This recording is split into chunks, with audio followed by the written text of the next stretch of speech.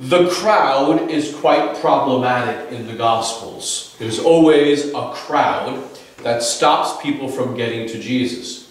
We see it first when Jesus is at Peter's house and they have that paralytic and the four men are trying to get him to Jesus and they can't because of the crowd.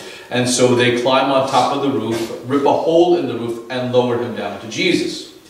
And then we have the woman who had the bleed for 12 years and she's hemorrhaging and she's spent everything she had on doctors. She's now poor and she's not getting any better and she just wants to touch the hem of Jesus' garment. Jesus is on his way to Jairus' house to heal his daughter and she has to push and shove her way through the crowd in order to touch the hem of his garment.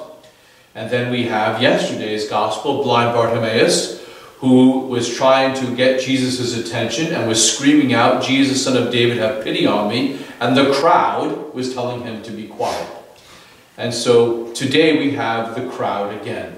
Poor little short Zacchaeus can't see Jesus because of the crowd. He can't see over anybody, can't get through, and he wants to see our Lord. And so he climbs the sycamore tree. We have in the first instance a man who was paralyzed, who really what he truly needed before even the healing of his paralysis, he needed to be forgiven, right? Because Jesus forgives him before he heals his paralysis. Thanks be to God to his friends. This man had 4 very good friends who made sure they got him to Jesus. He couldn't get to Jesus on his own. He couldn't walk, couldn't get there, and there's no way he was getting through the crowd. These friends of his were wonderful. They were true friends because their mission was to get him to our Lord. And they broke through the roof and lowered him down to make sure that he got to Jesus. And then this woman, you know, she was so persistent. Thanks be to God, she had enough strength left in her because she was very weak, but she had enough strength to push through that crowd. Thanks be to God. And thanks be to God for poor blind Bartimaeus, that he could scream loud enough to be heard. He had to scream over that crowd to finally be heard. When everyone's telling him to shut up, he's screaming even louder until finally our Lord says, "Bring him to me." Then the crowd's like, "Hey, be happy, Jesus is calling you." Yeah, well, if you guys wouldn't tell me to be quiet, you would have heard me a long time ago. But anyway, he gets to our Lord. And today, thanks be to God, Zacchaeus had a sycamore tree to climb. And was able to see our Lord, and our Lord was able to see him. In each of these instances, we have these 4 people who are all seeking something from our Lord. The first man was seeking forgiveness and was seeking the ability to walk again, the healing of paralysis. This poor woman was seeking to stop bleeding, to be healed of that bleed. The blind Bartimaeus wanted sight, and today Zacchaeus, he just wanted our Lord. I'm not too sure he knew what he wanted. He just wanted to see Jesus. That was it. You know, but he wasn't sure what he wanted here. What he received was far more, perhaps, than he was even bargaining for after he had experienced our Lord. So many of us, you know, we want to be healed. We want to be able to walk. And I don't mean just physical walking, with some exceptions excluded. We're talking more about the spiritual walking, be able to walk the path of the Lord, be able to walk the path of righteousness, able to walk the path of holiness, able to walk the difficult road that leads to the glory of the kingdom of heaven. We need God's grace to do that. We can't do it on our own. And we need the Lord's power in our lives, the grace in our lives to walk the narrow path that leads there. We need his strength so that our legs can actually carry our soul, our spiritual legs that is, to get to the Lord. And so we need his grace. And in order to even start on that road, to get on that road, we need his forgiveness. We need his mercy. We need to be brought into the state of grace, and that gift of the state of grace only happens by the gift of God's pardon and his mercy, either through the waters of baptism or regenerated through the gift of the sacrament of confession. Either way, we're not walking the spiritual path unless we receive the state of grace, right? If we're not in the state of grace, we're not walking towards heaven. We're on the wide road that leads to damnation. And so the Lord brings us to mercy, and through the gift of his mercy, he puts us on that path. Now, many of us are also bleeding in our hearts.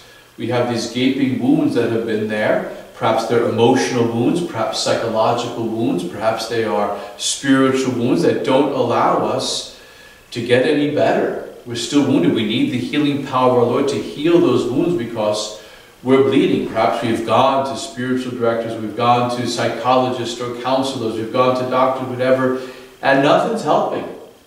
Because only the grace of God can heal what is broken within us. And we need to be asking the Lord Jesus Christ to heal that within us, to stop this bleeding of our heart, to stop that wound, to heal that wound that is not, that time has not healed. Maybe it was betrayal by somebody, and so we can't trust because we've been betrayed. Maybe it's we've been hurt so much in life that we're afraid because we've been hurt, we don't want to trust again, and so forth. There are many things that keep us so wounded that doesn't allow us to get any better. We can't even trust God because we just believe that no one cares enough about us, and so we get stuck. We're not getting any better. Or perhaps it's guilt, that people are bound down by the guilt of things they've done in their lives and how horrible lives they've lived, and they look at their guiltiness and they haven't accepted the mercy of God, and so they're going to psychologists or counselors to try to deal with the guilt, but the only person who can take that guilt away is the confessional, is the sacrament, is our Lord Jesus Christ. He's the only one who can absolve all that guilt and shame and free the person to be able then to truly be alive in Him.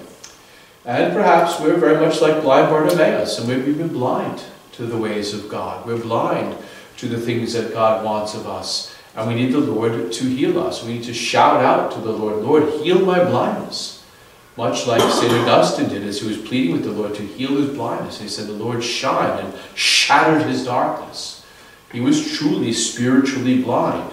He couldn't see the right path. He couldn't see the way to the Lord. He couldn't see our Lord.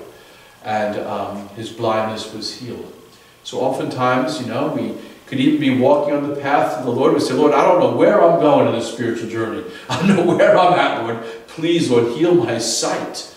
And we need to cry out over the crowd that keeps us in the blindness. We need to truly seek the Lord to see Him. And that's truly the gift of faith, but it's also, sight has to do with understanding and knowledge, which is why scripture reading is so important, spiritual reading is so important, good, truly holy Catholic books, not just any Catholic book, because there's a lot of bad Catholic authors out there who are not Catholic, who teach heresy, but we need to find really good, solid Catholic teaching and stick with that. I remember back in the 80s when I discovered Father John Harding's catechism. I drank that thing in. I finally found the truth, so beautifully written by Father John Harding, that it really affected my life deeply. Or discovering the tapes by Fulton Sheen and listening to Fulton Sheen and the truth being taught to me so beautiful. It opened my eyes. I was no longer blind to the truths of the faith. So spiritual reading, scriptural reading, and meditation, very important. And then Zacchaeus today. What's the sycamore tree of our life that we have to climb to see our Lord? Well, it's the spiritual life, right? It's a hard climb. We want to see the Lord face to face. Here's little Zacchaeus, who is a tax collector, a wealthy man. Doesn't sound like he's a good man at first, but there's something in him that's driving him to come to see our Lord. And he climbs up that tree, and our Lord invites him. He climbs to see our Lord, and he receives the invitation of our Lord. When we start seeking, we start climbing, perhaps we need to claw our way to the Lord to get through the crowd that's telling us to be quiet, or the crowd that's blocking our way, whether that crowd be our sins, or that crowd be our guilt, or that crowd be our shame, or that crowd is brokenness and hurt in our life, or that crowd can be thoughts that God doesn't care, unreal. We have to climb over all of it to get to our Lord, to receive the invitation from our Lord.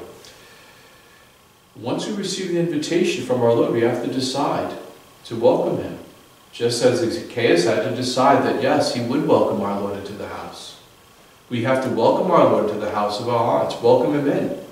And once He's there needs to be a response.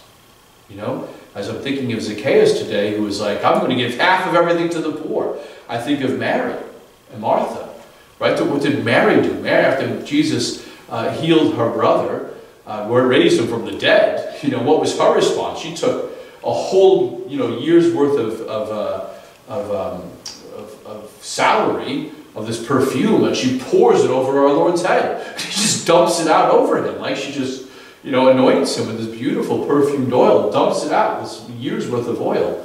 And poor Judas didn't think our Lord was worth it and said, what a waste, right? But she dumps it out over his head. Today Zacchaeus is doing the same thing. He's dumping out his wealth. He's giving half of everything to the poor, and if he's defrauded anybody, you're a tax collector. Of course you defrauded people. He's going to pay them back. How beautiful. There's that response of generosity.